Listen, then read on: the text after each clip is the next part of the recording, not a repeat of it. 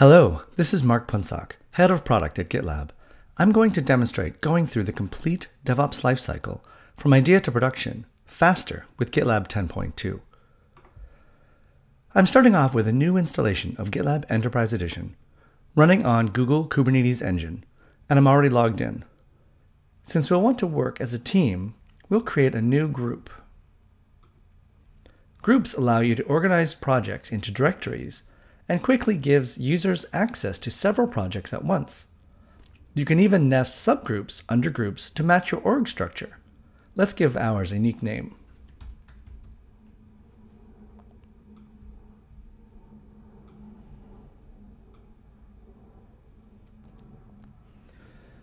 Now let's create a new project. I'll import from a really simple example app just to save myself some typing.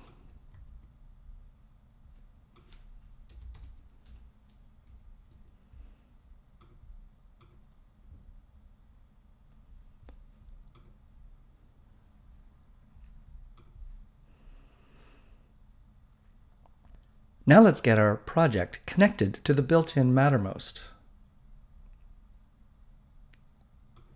Mattermost is an open source Slack alternative that comes bundled with GitLab.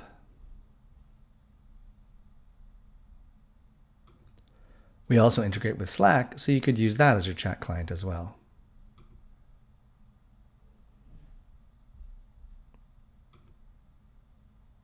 Now we're ready to configure GitLab Auto DevOps, which is the easiest way to configure GitLab CI/CD with a bunch of best practices built in. Let's go to the CI/CD settings. We just need to enable Auto DevOps and set our base domain.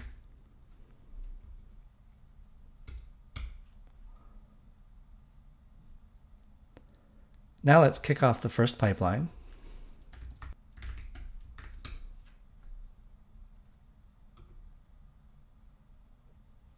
I'll dig into the pipeline details later, but for now, it's great to know that without any effort, we've got a fully functional CI/CD pipeline. And great, that completes our setup. Now let's move on to our teamwork. Today, more of our team's conversations are happening in chat, not in issues. So let's start with our Mattermost client.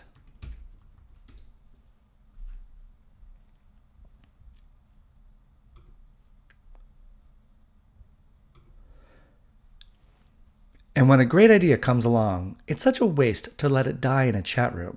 So wouldn't it be great if we could create an issue for a project right from chat? Well, with the GitLab chat command integration, we can do exactly that. Let's see how it works.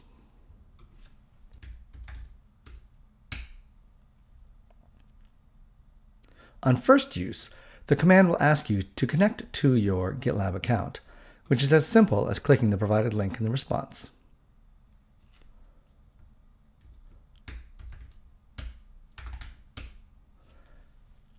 Great, now we can see what commands are available. Let's go ahead and create our first issue.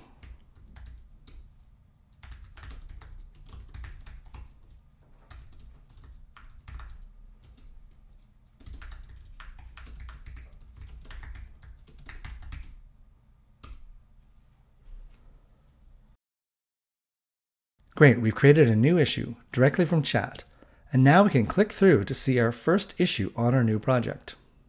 Inspiration is perishable, so let's pick up this issue right away. As a team lead or manager, I'd go to the issue board. Since this is our first time, we have to add a couple of columns here to match our workflow. These columns are fully customizable, and you can have multiple issue boards per project to help your team organize their releases. I'll just add the default columns of to do and doing. There, now we can just move the new issue from the backlog into the doing column because we want to resolve this issue right away. Now let's get coding. I'll click through to the issue.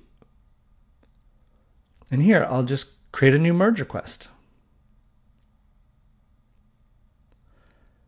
This automatically creates a new branch for me, starting with the issue number to associate them, and automatically specifies that this merge request will close the associated issue. Clicking through the branch, I see that it's a really simple app, basically just hello world, with some random timings to make monitoring more interesting. I'm going to go ahead and update the message and remove the to-do.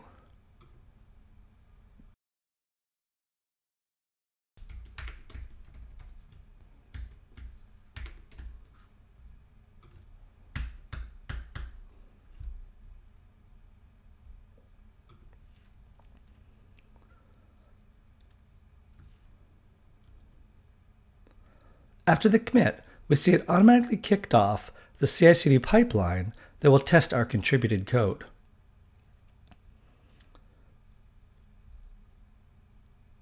Here we see a pipeline that contains 4 stages for build, test, review, and cleanup. In the build job, we build the Docker image and push it to the built-in container registry. If we didn't have a Docker file, it would have used Heroku build packs to detect the language and framework and build an appropriate Docker image.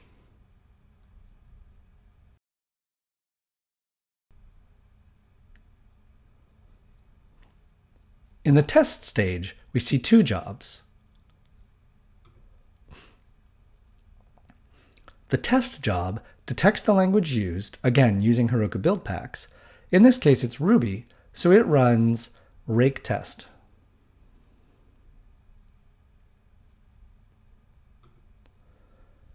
The other job, code quality, runs static analysis on your code to look for stylistic and other quality problems.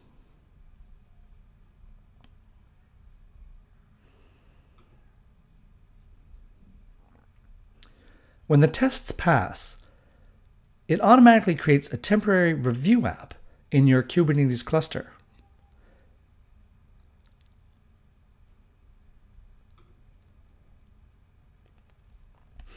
Here we see a bunch of steps that it's doing for us, with the highlight really being a deployment to Kubernetes using our default Helm chart. If the app had a Helm chart in the project itself, it would have used that custom chart instead. Or I can even add a variable to point to another chart, but here we're using the default chart. But to see the beauty of the review app, let's go back to the merge request.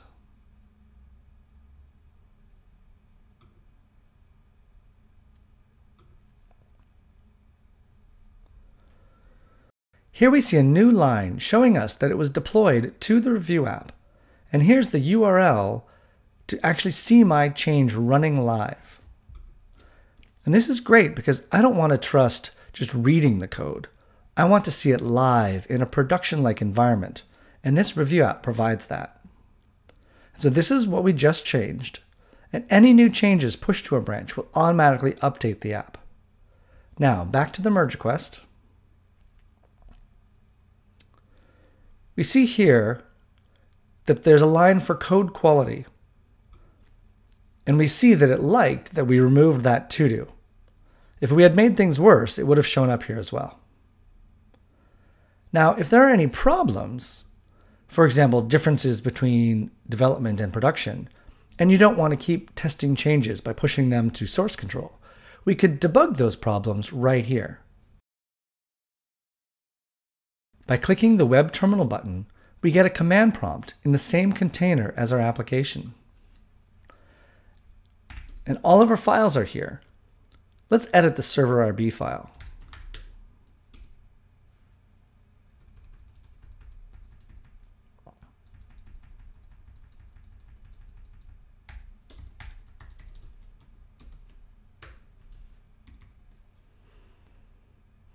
And now I'll restart the server. And now go look at our app. And now we can view the web page live to see how we like the changes. At this point, we'd usually ask for another developer on the team to review our merge request. They can see the exact code that has changed and even comment on it.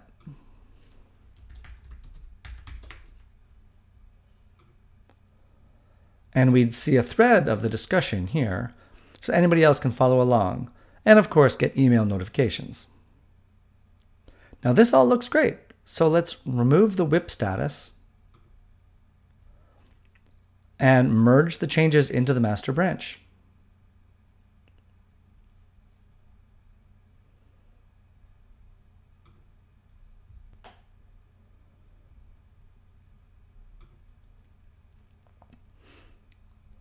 Now we see it's kicked off a new pipeline. And inside this pipeline, it looks familiar, but a little different. Instead of creating a review app, this one is deploying right into production. This is continuous deployment at its best.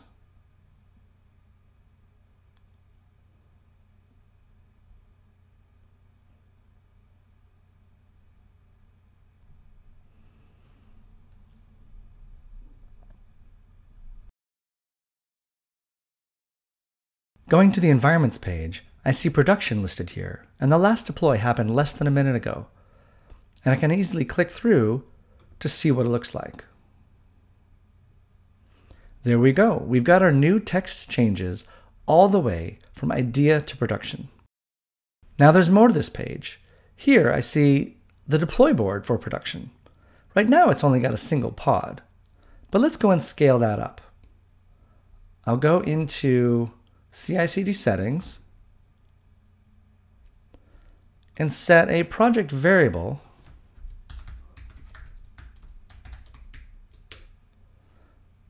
production replicas. I'll set that to 4.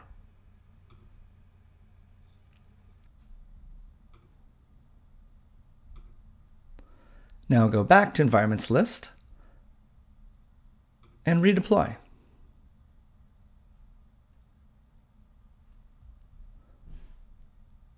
Soon we'll see the deploy board update in real time as the fleet rolls out, and we can wait a bit to see the deploy finish. So that's a high-level status of the deploy, but how about monitoring the ongoing health of your app environments? Clicking on this little graph icon, I can see response metrics, latency and error rate and throughput. And down here is the system metrics of CPU utilization and memory usage. And all of these are taken from the built-in Prometheus monitoring, the leading open source monitoring solution. There's not much to see right now, but this will show the last 8 hours so you can monitor how your app is doing. There's lines for each deploy as well, so you can correlate changes in performance caused by recent deployments. Application performance monitoring can help your team be more strategic, preventing errors versus simply reacting to them. Imagine if your application monitoring tool could help you avoid pushing poor performing code in the first place, saving your business future downstream costs. That's exactly where we're heading. Let's close the loop here and go back to our merge request. Since it's already been merged, we have to look for it in the right tab. On the merge request, we now see another status showing that this code has indeed been deployed to production. This is great for managers looking at closed merge requests to know if they've actually been deployed or not. But we go further and show feedback about your application's performance right on the merge request, telling you how much your memory usage changed before and after the merge request was deployed. So that covers Auto DevOps, from build, test, code quality, review app, deploy to production, and monitoring. Pretty awesome. But what if you want to do something differently? Well, here I'll go to manually set up CI. But instead of having to start from scratch and recreate all that we just saw, I can pick Auto DevOps from the templates and import the whole thing. Now there's a lot in here, but it's not as scary as it first looks. And there's some helpful tips in here already. Say I'm not ready for continuous deployment to production, I can just uncomment out this staging job. And if I want to add canary deployments, I can uncomment this one.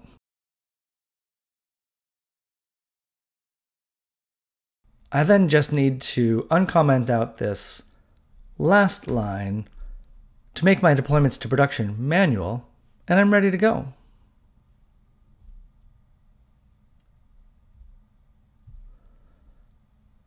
So I can save this into master,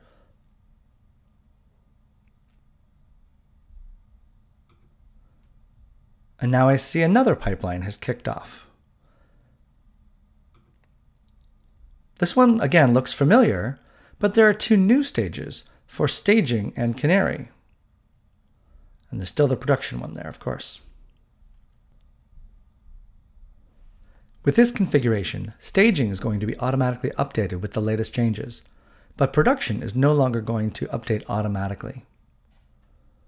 When we're ready, we have to manually promote from staging to production. But we're not going to ship directly to the entire production fleet. GitLab supports canary deploys, basically letting you deploy to a smaller portion of your fleet to reduce risk.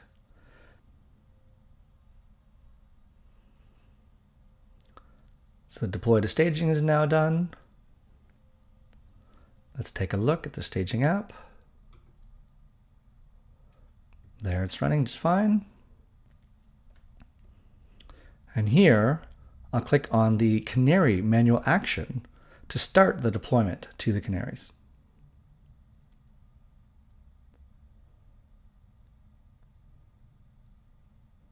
And I can even see my canary deployment happening in the deploy board.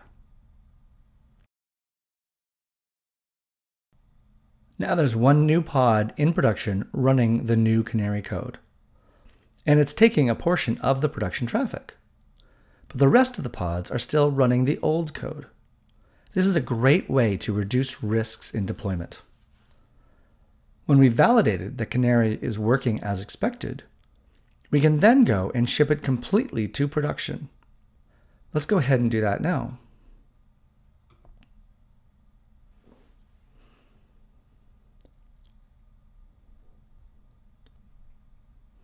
It just takes a moment to rerun the deployment, and pretty soon we'll start seeing the deploy board updating.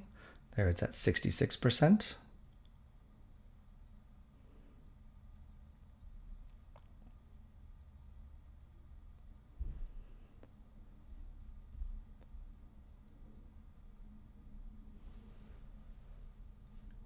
Great, now it's in production at 100%, and it takes away the canary because that's no longer necessary. So whether you want continuous deployment to production, or a continuous delivery flow that's more under your control, or even if you want something else altogether, we've got you covered. Now, to help you spot bottlenecks in your development process, GitLab has a built-in dashboard that tracks how long it takes the team to move from idea to production. Here we can see some metrics on the overall health of our project, and then a breakdown of average times spent in each stage on the way from idea to production. So far, we're doing amazingly well by completing a release cycle in minutes. This is great for managers looking to better understand their company's release cycle time, which is critical to staying competitive and responding to customers and changing market needs. Now, not only does Prometheus monitor apps, but it monitors the GitLab instance itself. Let's go to the Prometheus dashboard.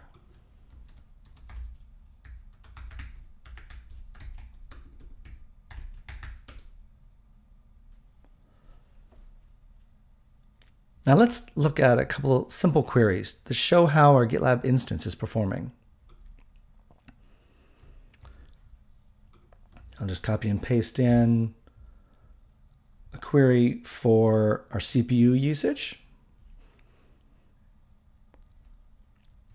And then here's another query for our memory usage.